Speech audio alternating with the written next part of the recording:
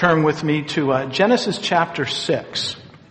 Not actually going to read that passage right now. I'll be sharing some things from Genesis chapter 6 in a short while, but would like to have you there when the time comes.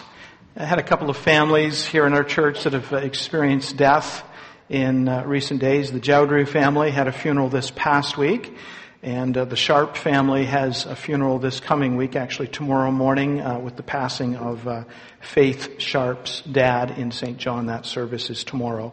So we as a church family certainly are mindful of these ones, and we certainly want to pray for them as they go through this time. Will you bow with me for prayer? Father, we thank you for the morning that you've given us. Thank you for the privilege just to be a part of your church, Lord. There's so many different things that fill our lives. We thank you that, Lord, you encompass it all. You encompass our home life, our work life, the things that we do for leisure. Thank you, Lord, that you play a part in it all. And we're grateful just to be here as a body this morning. And we look to your word, and we pray that you would just give us wisdom as we deal with, Lord, at times some difficult subjects that come across our path. And we pray that you would just supply us with your word and your spirit, Lord, at the appropriate times. We do remember these two families today. We pray for the Jowdry family, for Jeremy and his family, and just the passing of his grandfather just a week or so ago, and certainly for Faith and her family in the loss of her dad. And we pray for them especially. You give them a special measure of grace, certainly tomorrow and in these days. Thank you, Lord, for the privilege once again to gather with our family here, and may you just direct us as we explore your word together once again. We ask these things in Jesus' name. Amen. Well, it was Monday evening of this week that Cheryl and I, along with Seth, decided to go see a movie, Spectre, James Bond, 007. I expect that maybe some of you have seen it. As in typical Bond fashion, the movie started out rather fast-paced. A cryptic message leads James Bond to Mexico City, where he ends up in the middle of a festival. It was called the Day of the Dead Festival. Lively, active, things happening, but in the midst of the festival, doesn't he spot the villain, pursues the villain, follows him into a building, blows the building up. The villain gets away. He follows the villain again. The villain jumps on a helicopter. Doesn't Bond commandeer the helicopter? And just before the villain falls out of the helicopter, Bond manages to slip a ring off his finger. Tell you what, why don't you, instead of just me describing it, why don't we just take a quick look at that scene very quick? Wade?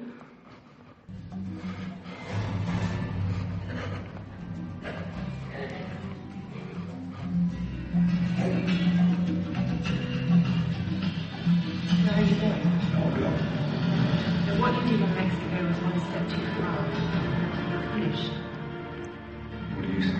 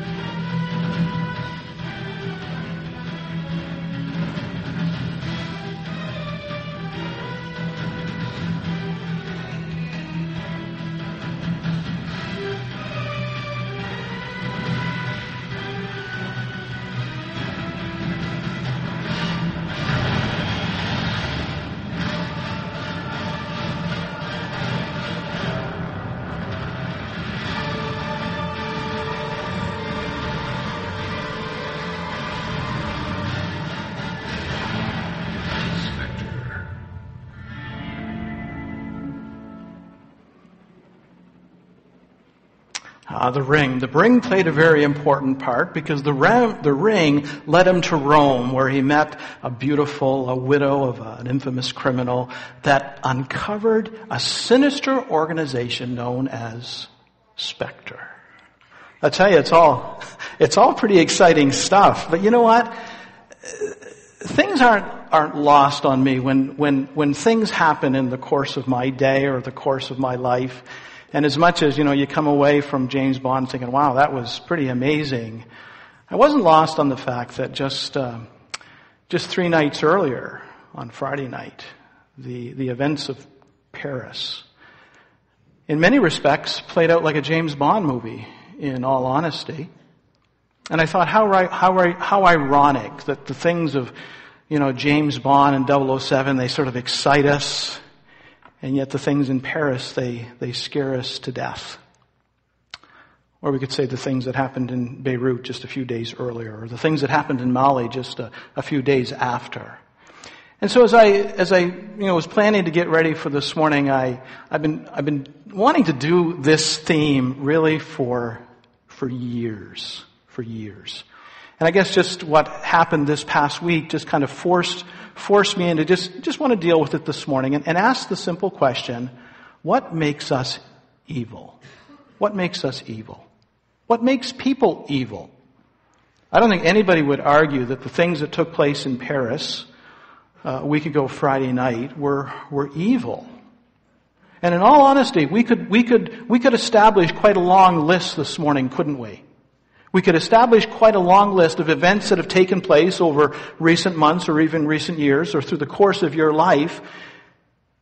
Things that are splashed on the news and the cable channels all day long, or things that you read in the news, or things that you don't even read in the news.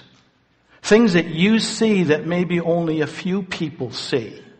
And as you look at these things and you see them play out, you cannot help but say, that is just pure evil. That's just pure evil. And so my question this morning is, what makes us evil? What makes people evil? Are people born evil?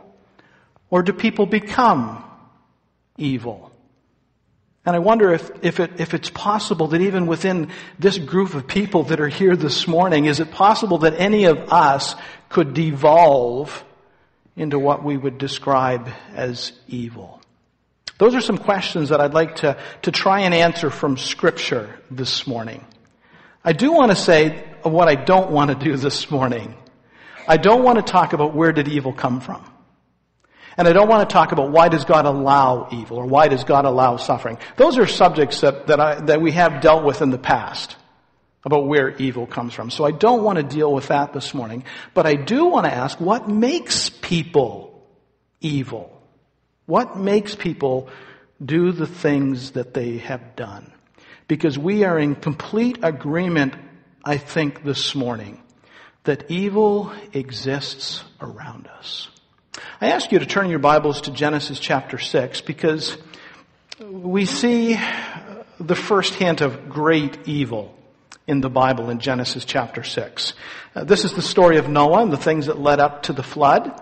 I'll begin to read just at verse 1 when it says, "When men began to increase in number on the earth, and daughters were born to them, the sons of God saw the daughters of men, that they were beautiful, and they married. They married any of them that they chose. And the Lord said that my spirit will not contend with man forever, for he is mortal. His days will be 120 years. The Nephilim were on the earth in those days, and they also, afterwards, when the sons of God went to the daughters of men and had children by them, and they were heroes of old and men of renown." It says in verse 5, it says that the Lord saw how great man's wickedness on the earth had become, and that every inclination of the thoughts of his heart was only evil all the time. The Lord was grieved that he had made men on earth, and his heart was filled with pain. So the Lord said, "I will wipe mankind, whom I have created, from the face of the earth, men and animals and creatures that move along the ground and the birds of the air, for I am grieved that I have made them." But Noah found favor in the eyes of the Lord. Did you notice the words that God used to describe people of that day? And back in verse 5, look what it says. It says, "The Lord saw how great man's wickedness on earth had become." It goes on to say that every inclination of the thoughts of his heart was only evil all the time. It's quite a description, isn't it?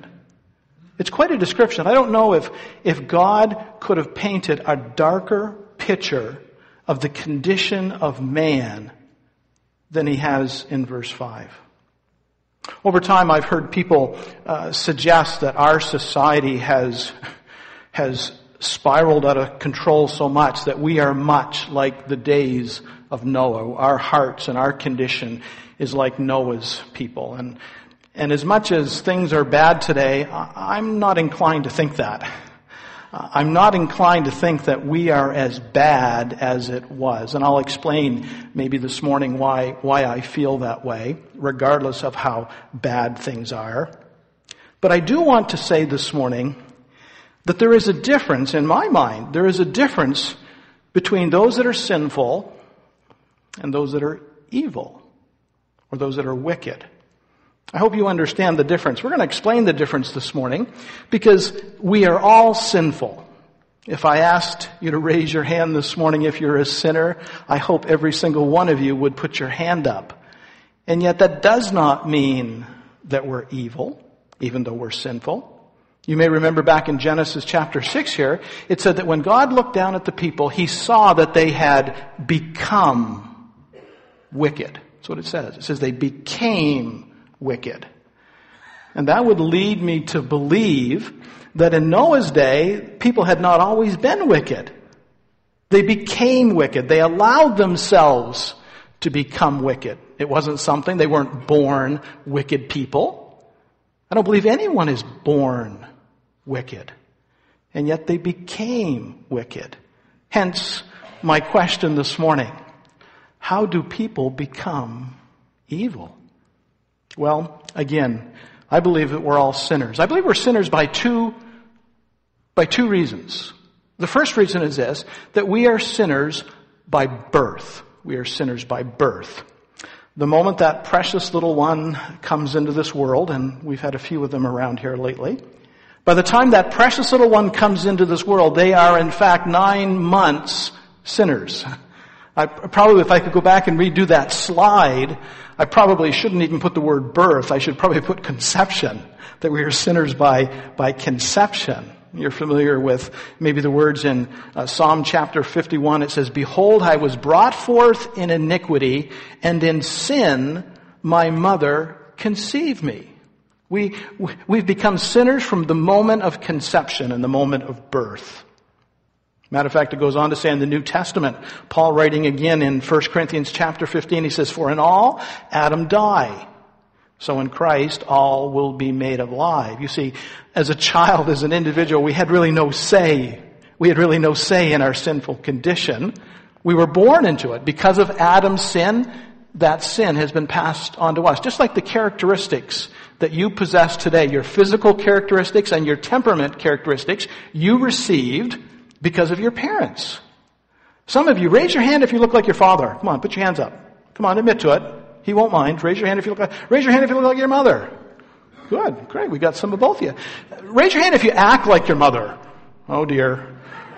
We got some reluctance there. Raise your hand if you act like your father. Yeah, everybody has an answer to that question. We all do. But we are the product of our parents. And we are the product of our grandparents. We look like them and we act like them. And we also receive this sinful nature. So we are sinners by birth. But do you know what? We are also sinners by choice. By choice. Adam and Eve are really the only exception to that. They are the only exception to that. Adam and Eve were not created with sin. They were created sinless. But they became sinners by choice. And who of us here doesn't know the story in the Garden of Eden, Genesis chapter 3, where Eve entered into that conversation with the serpent. And she took the fruit and she gave the fruit to Adam. And they both became sinners by choice. If you turn the page to chapter 4, we meet Cain and Abel. Now Cain and Abel were born sinners. So they were sinners by birth. But we also know by what happened in Genesis chapter 4 that they became sinners by choice as well. And we're familiar of those verses where Cain lured his brother Abel to the field and there took his life. He became a sinner by choice by what he did. And that certainly applies. It applies to all of us. The very next chapter is chapter 5. And Well, we know what happened in chapter 5 and in chapter 6. We know in chapter 6 that the whole world was wicked. Every thought, every inclination of the thought of man was wicked. And I scratch my head and I say, how did that happen? How did we go from chapter 3 by simply taking a forbidden fruit off the tree and eating it to chapter 6 where it says all of mankind, with the exception of Noah and his family, were wicked? How can things go so wrong so fast? There's actually some science out there that's come about in recent years that suggests that some people carry what is referred to as a killer gene. A killer gene. Dr. James Fallon is a professor at the University of California in Irvine. He's a specialist on, brain scans is how I'll refer to him today. He was given a stack of brain scans of a variety of people. He wasn't told anything about them, and he was simply told to analyze them. And that's what he did. He began analyzing these brain scans. And he began noticing some similarities in different ones. And so he'd put a pile here and a pile here and a pile here. There was one certain pile that had some abnormalities in the frontal lobe of the brain. It was just something that was not common. It was something that was rather unusual. And there was a whole group within this stack that were given to him. And it wasn't until he was all done his analysis that he learned that this stack of abnormalities were attributed to all of those that were violent murderers and killers. And so the question is there something that we're internally wired with that makes people particularly violent or particularly evil? I'm afraid I don't know the answer to that question. However, we are going to get our parish nurse, Ann, to set up a thing at the back and have all your brains scanned. Think we could do that next Sunday, Ann? Okay, and we're going to find out who's got abnormal brain scans, okay? To be honest, I don't know. I don't know if we're born with something that's just tweaked wrong in there. I don't know if that's the case. But I do know this. What I feed grows, and what I starve dies. I don't really know what goes on in my head, but I do know that what goes on in my life, that what I feed grows and what I starve dies. It works with plants, it works with pets, and it works with people. That if we feed it, it'll grow. But if we don't feed it, it'll die. We're all sinners. We've already established that. But when it comes to that reality that we're all sinners, how can I best describe this? We come to a fork in the road. We're all sinners. And in light of that sin, I can go this way or I can go this way. And it all hinges on what I feed and what I starve. If I choose to feed my spirit and starve my sin, you know which way I'm going to go. But if I choose to starve my spirit and feed my sin, you know which way I'm going to go. I want to talk to you about that for just a second. I want to talk to you about the importance of feeding your spirit. Do you know how to do that, by the way? You know how to feed your stomach, but do you know how to feed your spirit? You feed your spirit by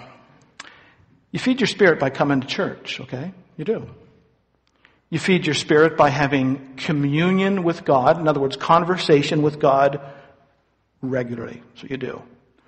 You feed your spirit by trying to absorb what God's Word says. That's what you do. You absorb God's Word. You feed your spirit by listening to good music. You do. You feed your spirit by reading good books. You feed your spirit by hanging around with good people, like the people in this section. And this section. And especially this section, right? That's how you feed your spirit. We need to feed our spirits. It says in Philippians chapter 4, finally, brethren, whatsoever things are true, whatsoever things are noble, whatsoever things are just, whatsoever things are pure, whatever things are lovely, whatever things are of a good report, if there's any virtue in any of these things that are praiseworthy, meditate on these things. That's what we need to do. And yet, there is an importance to feeding your spirit, but you also need to know the dangers of of feeding your sin. Paul describes it in Galatians chapter 5 when he says, for the flesh lusts against the spirit, and the spirit against the flesh, and they're contrary to one another, so they do not do the things that you wish. That describes the fork in the road. That describes the struggle that we face every single day. Do I do the right thing or I do the wrong thing? Alexander Solzhenitsyn was a Russian novelist, a very outspoken critic of the Soviet Union. This is what Alexander wrote. He says, gradually it was disclosed to me that the line dividing good and evil passes not through states, nor between classes, nor between political parties either, but right through every human heart. That's the crossroads. That's the crossroads that we all experience where, am I going to do the right thing or am I going to do the wrong thing? And if I continue to do the wrong thing, if I make the choice of feeding my sin, my life will spiral, and your life will spiral to some very dark places. It says in 2 Timothy chapter 4, it says, for the time will come when people will not put up with sound doctrine, instead to suit their own desires. We live in a day when people suit their own desires. That's the time we live in now. And many people have been doing that for so long. Their spirit, the good that's in them, has died long ago. And the evil, the sin that is within them, is living well. John Ortberg tells of the very first time that he went to Africa many years ago. It was Ethiopia, the country that he was in. And he was shocked to see children that were on the sides of the road that had been deliberately maimed by their parents. Their eyes had been gouged out and their limbs had been broken in order that they could be placed by the side of the road with a tin cup and beg. Those children were a tool for economic survival for their mom and their dad. Those things don't happen overnight. You just don't wake up some morning and say, I think I'm gonna be evil. Those are things that happen over a period of time of us continuing to feed our sin and to starve our spirit. Scott Speck is a psychiatrist who lives in the United States, been a psychiatrist all of his life. He speaks of a young man that he was tasked to counsel back early in his career. His name was Bobby. Bobby was 15 years old. And Bobby was suffering from depression and a whole lot of other things. And much of it resulted from the suicide of his brother, his 16-year-old brother. His brother had taken a 22 caliber rifle and killed himself. And now, in the months and years that followed, Bobby just struggled with life. And so Scott Peck, the psychiatrist, was trying to figure out a way out of this darkness for him. And in the course of their counseling, he learned of a very disturbing event that took place shortly after his brother killed himself. His parents gave him a gun for Christmas. Scott was just flabbergasted that these parents would do that. And he said, what do you mean they gave you a gun? They gave me a .22 caliber rifle. He said, they went out and bought you a gun? He said, no. He says, they gave me the gun that my brother killed himself with.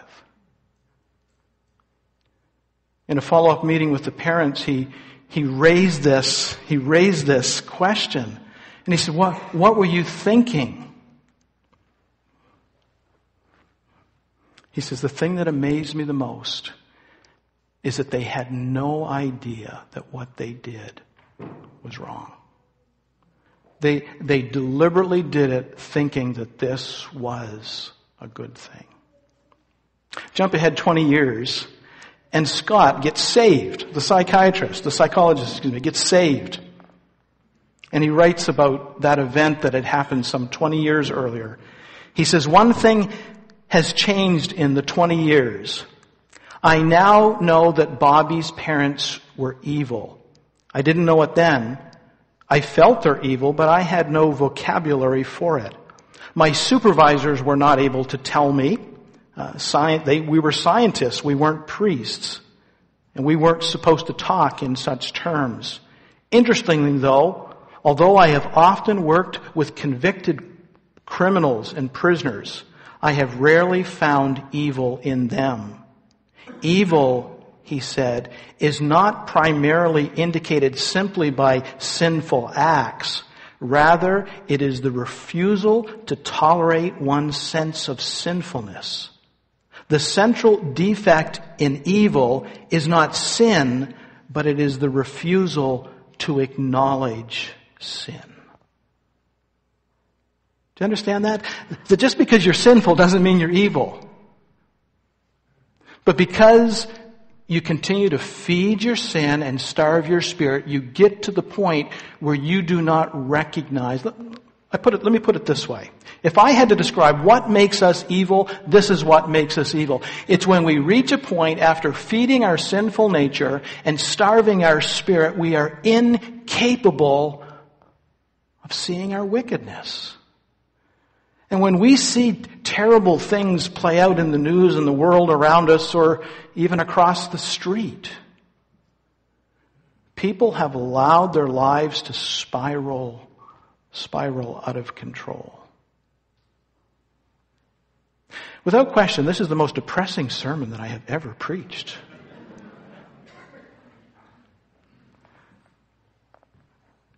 And I can't let you go home that way. Because you know what? Something is going to happen out there tomorrow. And if it doesn't happen tomorrow, it's going to happen Tuesday or Wednesday, right? And we're going to be right back into this again. And we're going to shake our heads and we're going to think, why does evil happen? And what can we do about it? In southern Mexico, there's a church that was built back in around the mid-1600s. It's called the Temple of Santiago. It's a beautiful church. It's about 450 years old. But back in the 1700s, I'm told that there was plagues that went through that area of southern Mexico, and not just the church, but the entire communities were abandoned. And this beautiful church, this Temple of Santiago, was abandoned. Back in the early 1960s, just about 50 years ago, the authorities in Mexico built a dam. And in the process of building a dam, they flooded this entire valley where this church is located. And for the last 50 years, this church has been under 100 feet of water. It's been completely disappeared off the face of the earth from the human eye. But this year, this past summer, and this fall, a drought has been taking place in southern Mexico. And this once filled reservoir, which looked like this mammoth lake, has been slowly, day by day, week by week, month by month, going down and going down and going down. And as bad as the conditions were getting on the outside, the church began to emerge from the earth. I've got some pictures of it. It's really a neat place. And as bad as things got on the outside, as the drought and the famine on the outside got worse and worse and worse, the church grew taller and taller and taller. The analogy is for us that this week, if it's not as bad as last week, it'll be close to it, right? This world is not going to get any better.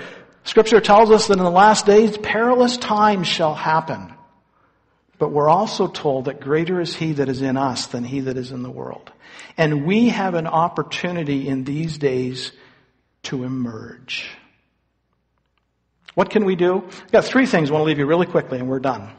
3 things really quickly. When you see something happen in the world that just breaks your heart, whether it be evil or suffering, here's the 3 things I want you to do. Number 1, find a face, say a prayer, and repeat regularly. First thing you need to do is find a face. If you're home today and pictures of Paris come on the TV screen, or pictures of Mali or wherever it is, find a face in the crowd. And try and memorize that face. Because if not, it's just a crowd of people. It's a crowd of foreigners that we quickly forget.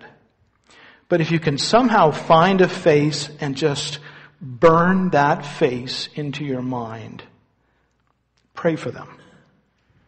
Pray for their suffering and pray for the evil that is around them. Pray for them. Don't say you're going to pray for them tomorrow.